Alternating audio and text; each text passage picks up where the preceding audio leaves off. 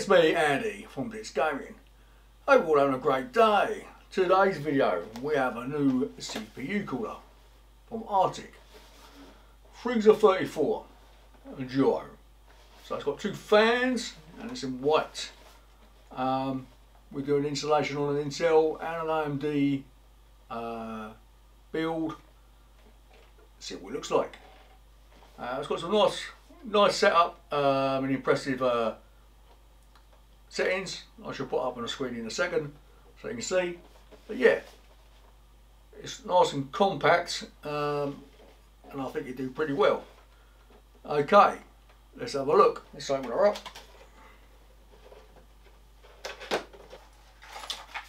Unbox the screws and the fittings. The fan itself, nice and white. First time I've had a white fan. Looks pretty good. Comes with 220mm fans. That's why it's called a Duo. It looks very similar to a Cooler Master fan. Okay, so I've got everything out of the box. So you can see here's a nice fan, nice and white and grey.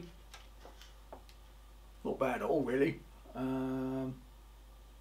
Yeah, 220mm fans on it. Nice cooler down the middle.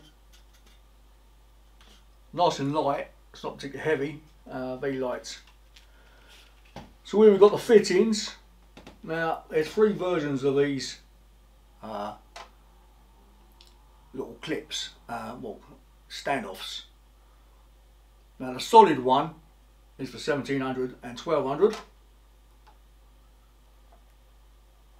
There's one there with one light line going around it. That's for AMD systems, AM4, AM5. And you got one with two lines on it. It's for Intel 2066. Yeah, it's only a bit old now. You probably won't be using that for that, but just in case you do, that's for those. Everything else is the same. Now, not quite sure. We have got three different versions of washers. One metal, one rubber, and one sticky one. Now they actually tell you to use a sticky one on the Intel one, and it doesn't mention anything about the other two anywhere in the manual. So I think there's an option there. I won't use a sticky one for this test setup because I actually want to use a fan for myself somewhere on a build. So we keep away from the sticky one. We just put in the metal washer for the time being. Yeah, everything else is used on all the sockets. Now when you use this back plate,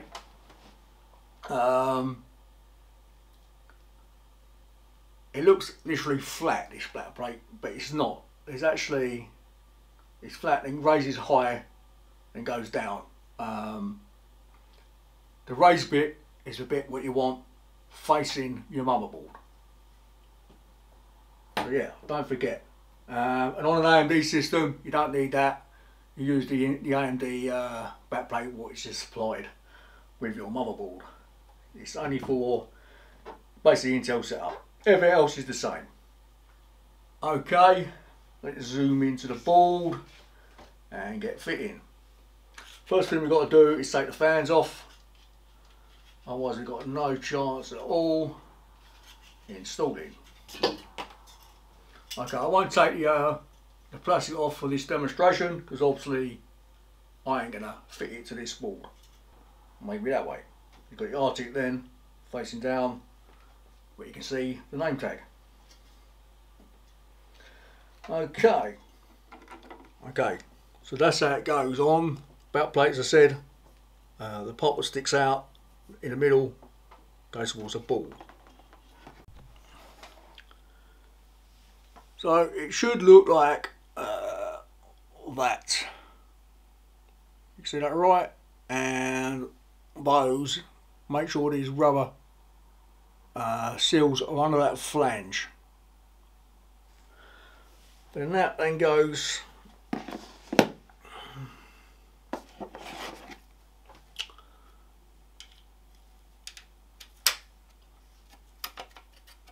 under your motherboard like so.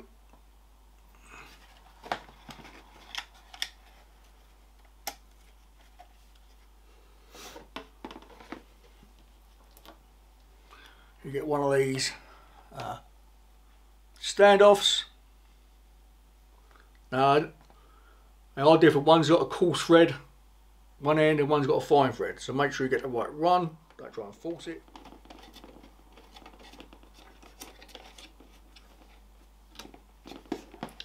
So then you get the standoffs with the washers underneath, like so. Actually, these ones are not the same as the AM4 ones. The threads on these ones are both the same, so it doesn't matter what way you put these up.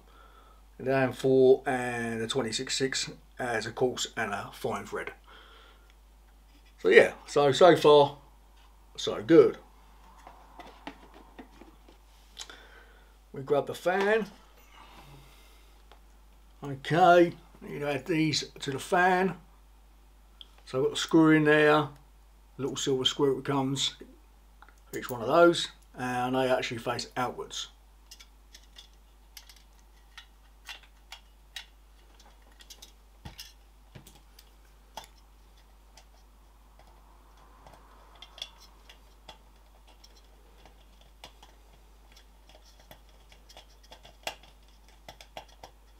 Like so.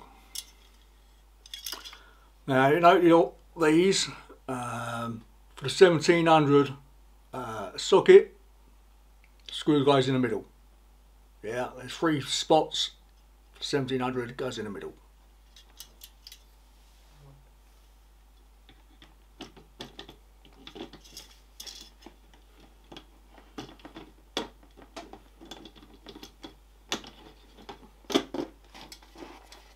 And that should just slot on like so.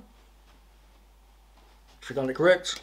I've got Arctic going that way, same label as Asus. And then you finish off with these thumb screws. Yeah. Tighten the fan down. Now obviously I've not pasted it because, as I said, I might be using this fan somewhere else, so there's no point wasting the paste.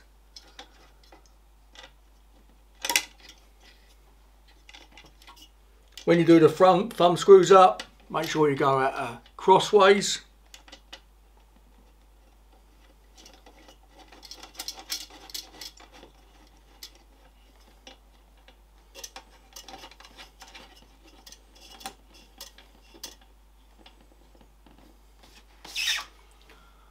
Like so. Put the fans back on.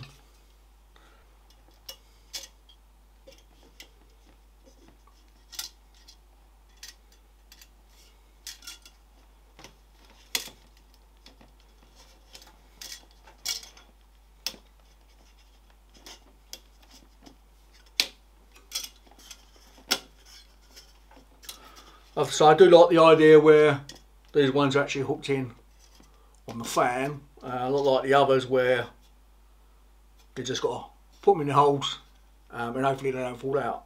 I quite like that, makes life a lot easier. So then we have this one blown outwards, so this one's back front. There it is at the end of the day. And you just got to connect the power cables. One comes with 2 sockets, so you can daisy chain them, and there it goes. Looks quite nice. Yeah, this one's not particularly high fan, and it does give you enough room to get a DDR socket in there in the side, so you should be okay. It should clear. It's quite high. That fan is quite high. Can you see there? It's quite high at the end of the day for your motherboard. So yeah, there we go. I will put this, the height of that on the screen in a second. So yeah, there we go.